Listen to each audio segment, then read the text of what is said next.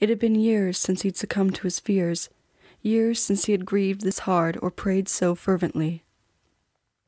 Now it was all he could do, while he waited for that moment when Annie either remained with him or walked over that fine threshold into death's arms. A 4th hour passed. With the fire almost out, he was forced to go outside to get more wood. Annie had to stay warm, and he would make sure she did. He stared into the brightening blaze as the fresh logs caught. These past few days had been a miracle in more ways than he could count. He had survived being struck by lightning. He had survived a fall of untold feet into the middle of a forest. And then to be found by this woman, like an angel herself, only wingless. Ryan turned around to stare at the pale figure lying so still on the blood-soaked bed.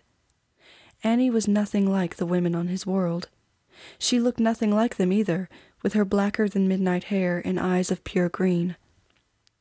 They reminded him of Perillian blooms, and of all the times he had picked those same flowers as a child to carry to his mother.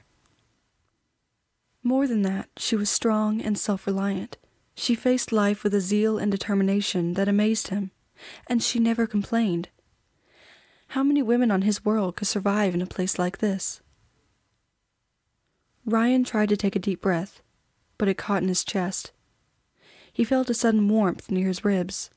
He had to be careful and not overdo things. Annie needed him now, and he would be of no use to her if he let himself grow weak.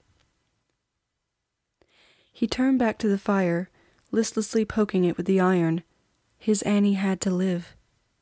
His Annie. She is not your Annie. She cannot be yours. Unconsciously, his eyes were drawn to the small chest at the foot of the bed.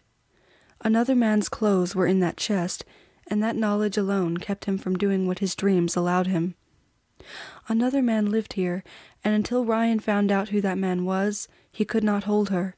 He could not taste her sweetness, or even declare this strange, unbelievable feeling that filled him every day he was with her.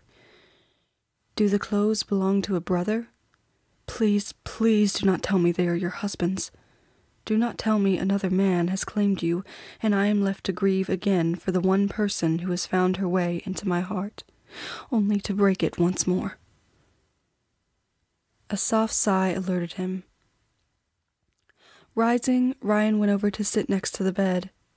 In the firelight, he watched the play of shadows across her face, across her delicate features. Laying his palm over her cheek and ear, he could tell there was no fever. If he had been lucky enough, and quick enough, there wouldn't be. Not with his blood in her system now. Yet he had taken a huge risk, bleeding into her like that. But what other choice did he have? She was dying before his eyes. Her life had been fading away. He couldn't lose her, not now, not ever. Even if she had a husband who might return any day now, Ryan knew he couldn't lose Annie. Not this way. Not because of some damned freakish accident. Annie gave a little cry. Ryan leaned over and pressed a kiss to her hairline. On the cool skin he wanted to keep kissing until he reached her lips, and then further down her throat, and from there... "Get well for me, Annie," he murmured softly, although he knew she could not hear him, much less understand him or be able to answer. "Stay with me. Let me stay with you. When you are better, tell me about this man you already have in your life. Let me know if I have a chance to tell you how much I'm beginning to love you. Annie, Annie, let me love you." The tears came back, rolling down his cheeks, but he ignored them. If another hour passed, and she continued to breathe, the worst would be over.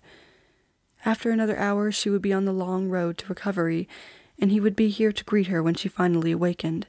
And when she did, they would talk. Ryan took a shaky breath. Yes, they would talk. He would find out the truth about the man in her life, and if there was the slightest chance in the world for Ryan to love her, he would declare himself.